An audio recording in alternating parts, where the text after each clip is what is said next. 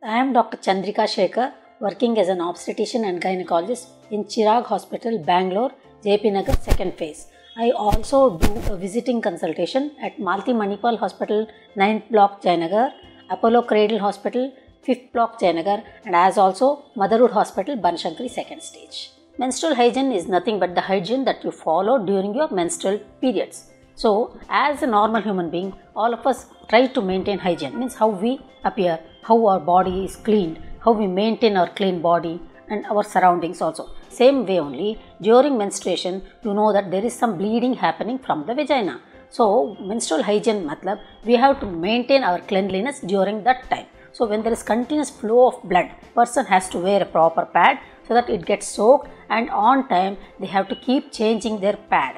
Because just once you wear the pad in the morning, whole day you stay with the same pad, that is not hygiene. Because any person keeping themselves clean, we have to keep our body clean and our surroundings also clean. So when the menstruation is happening and the bleeding is happening, they have to change the pads according to the flow. Suppose they have soaked the pad, they have to change the pad.